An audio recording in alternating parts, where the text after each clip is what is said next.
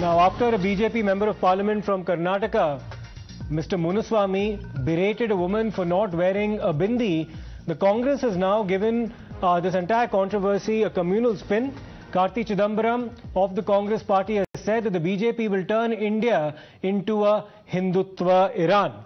So that's his tweet that he put out some time back, basically saying that the Ayatollahs of the BJP, this is entirely his reference, will indulge in moral policing if given a free hand, and that they'll convert India into a Hindutva Iran. Let me in fact go across to my colleague Imran as well, who's joining us with all the reactions that have come in from different quarters in response to Mr. Muniswamy's statement. And one of them, of course, that has now stirred another controversy, Imran, is Karti Chidambaram's statement linking this entire matter to Hindutva, with many accusing him of trying to communalize the issue.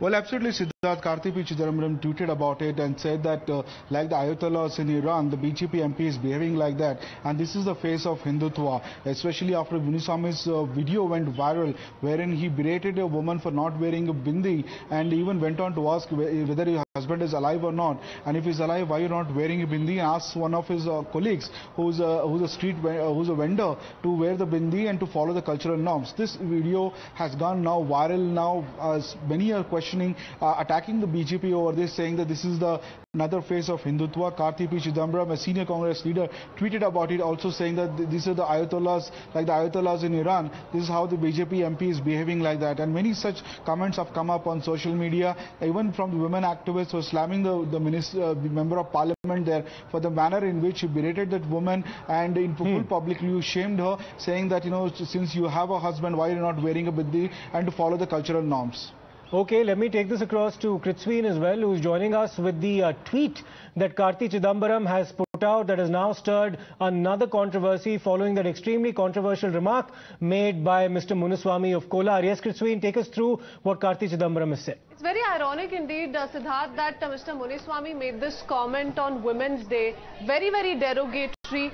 You know, having asked a woman vendor as to why she's not caught, the BJP will turn India into a Hindutva Iran. Hindutva Iran. The Ayatollahs of the BJP will have their version of the moral police patrolling the streets. Now, something which perhaps needed to be viewed with the lens of misogyny, feminism, is now being linked to Hindutva, and that's what's most shocking here, because remember, the BJP has been taking on the Congress the past so many years with regards to how it is the Congress party that has come out with terms like Hindu terror and saffron terror. And once again, that obsession certainly reflecting in this tweet that has been put out by Karti Chidambaram, who says BJP will turn India into a Hindutva Iran. Though that comment must be condemned, it must be condemned that BJP MP must come out with an official response. But what is the need of linking it to Hindutva Iran and talking about BJP leaders as the Ayatollahs?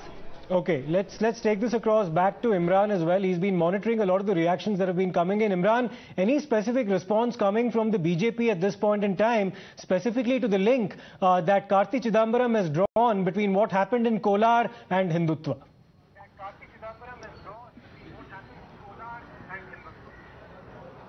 Well, BJP has slammed Karti Chidambaram over his statement that calling this thing at the Ayatollah of Hindutva, and they string strong objection and said that his ignorance is speaking here at the moment. That's what the BJP leaders have been reacting on this, saying that there's no connection to that. He just asked her to follow cultural norms. There's nothing very objectionable in that, but he said that his words are being twisted and it is misinterpreted. It was the party is saying. Now, however, the video which has gone viral, there are so many comments on social media against the member of parliament. Many have, especially those who are anti-BJP, have commented very strongly, harshly against the member of parliament, saying International Women's Day. This is the behavior of a member of MP from BJP from Kolar, Muniswamy, and the way he showed his anger towards the woman is okay. Imran, stay with us. We're getting some more reactions. Rahul Ishwar joins us for more on this. Rahul Ishwar, first and foremost, your thoughts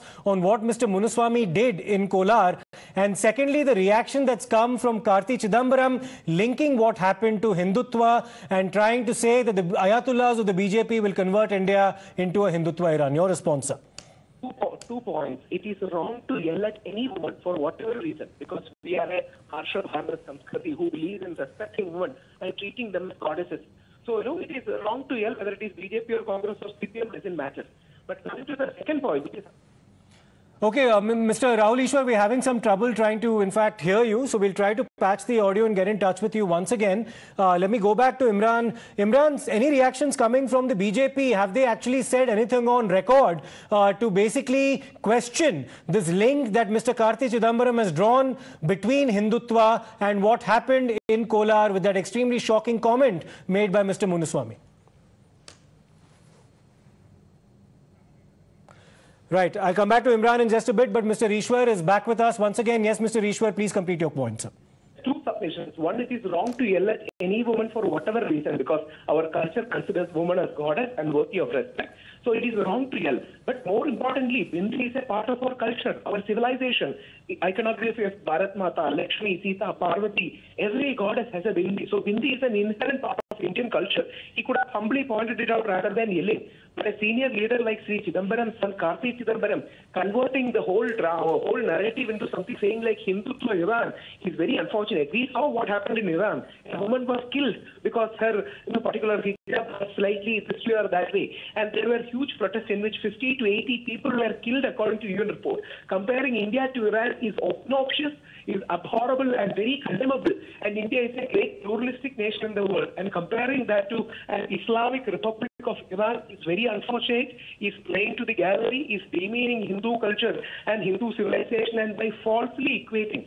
This comes from the playbook of Sri Rahul Gandhi, where he says RSS is equal to Muslim Brotherhood. See, you may criticize RSS on 1 or 2 points, but comparing it with a hardline organization like Muslim Brotherhood, who even the Muslim community has many reservations, is very unfortunate. So Karti Chidambaram is taking it too far. Okay, Mr. Ishwar, just as a follow-up to that, how would you respond to somebody who would say that Karti Chidambaram's comment may not necessarily be completely misplaced because the man in question, Mr. Muniswamy, was berating a Hindu woman for not wearing a bindi and asking whether or not her husband was still alive. So if he was responding to something that was rooted in our culture, in our religious tradition, is the comment completely misplaced, sir? What would you respond to somebody who would say that? 2 points. One, what Muniswamy did was not agreeable because he was yelling at a woman, forcefully and disrespectfully speaking.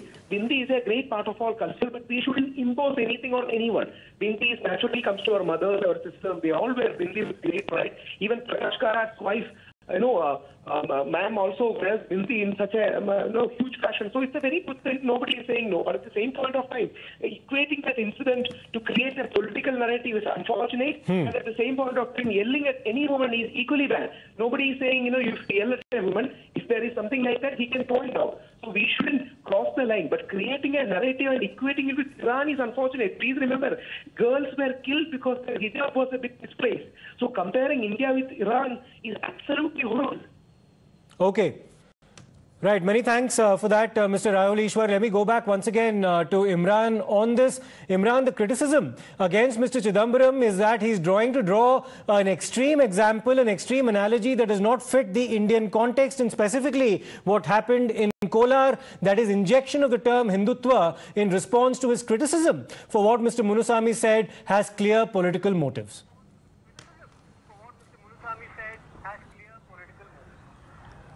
Well, absolutely. In fact, the BJP strongly objected to the statement and has been twisted. Even if it's said it is just a MP's remark, but there's nothing comparison to Iran and India, where people enjoy freedom and liberty and they can choose to wear what they want. Now, this is what the BJP's reaction is. Very strong, sharp reactions coming to Karti Chidambaram's tweet there. Okay. Okay, many thanks for that, Imran. We'll, of course, await some more updates with respect to the BJP's reactions to what Mr. Chidambaram said and whether or not they'll take any action against Mr. Muniswamy, the Member of Parliament. We turn our attention now to